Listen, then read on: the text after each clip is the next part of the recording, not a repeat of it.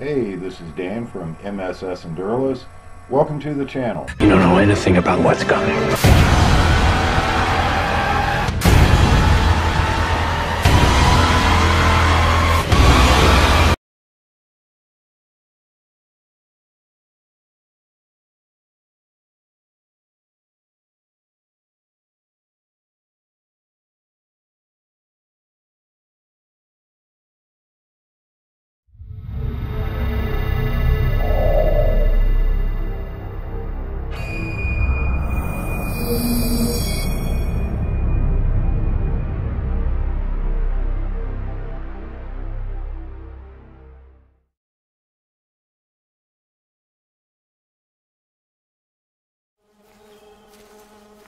Movement refers to shifting of forces on the battlefield.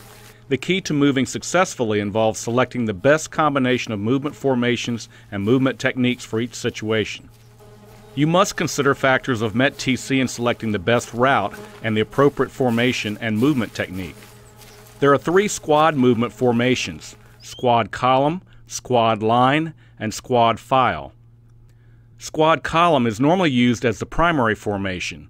Squad line is used when maximum firepower is required to the front. Squad file is used within close terrain, vegetation, or limited visibility conditions.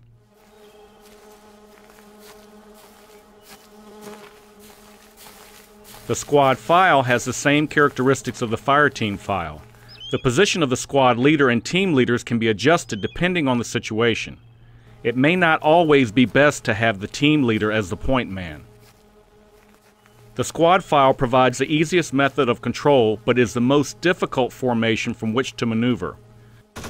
This formation provides maximum immediate fire to the flanks, but masks most fire to the front and rear. Moving in the squad file provides the least amount of security to the unit. The squad line provides limited maneuver capability due to both fire teams being committed. This formation concentrates the maximum amount of the unit's firepower to the front end and is typically used during the establishment of a support by fire position. The squad line provides very little security to the flank and rear.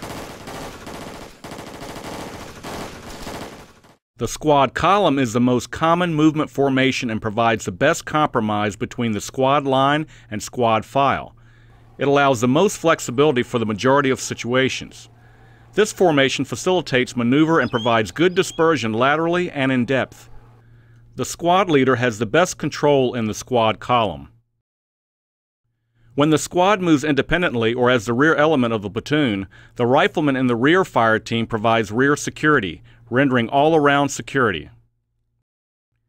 Leaders must know how to select a formation based on which one best allows control, flexibility, firepower, and security. Movement techniques are the position of your squads and fire teams in relation to each other while moving. There are three movement techniques: traveling, traveling overwatch, and bounding overwatch.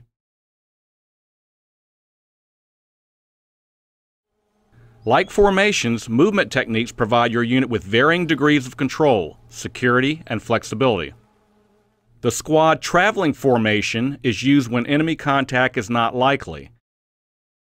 The travel technique offers the best speed and control during maneuver, but offers the least dispersion and security because the trail team follows closely behind the lead fire team. Because teams are closer during movement, the travel technique is easier for the squad leader to control. It is not normally used in enemy territory. Traveling overwatch is used when enemy contact is possible, but the squad must move quickly to accomplish the mission. The lead fire team is pushed out further, approximately 50 meters, so that if contact is made with the enemy, the squad leader can limit that contact to the lead fire team. This allows the squad leader to maneuver the trail fire team around the lead team without the maneuver team being engaged by the enemy. Bounding overwatch is used when contact with an enemy force is expected or when crossing a large open danger area. One fire team is always in an overwatch position, prepared to lay down a base of fire while the other fire team maneuvers. This is the slowest movement technique and the most difficult to control. but it provides the best dispersion and fire control.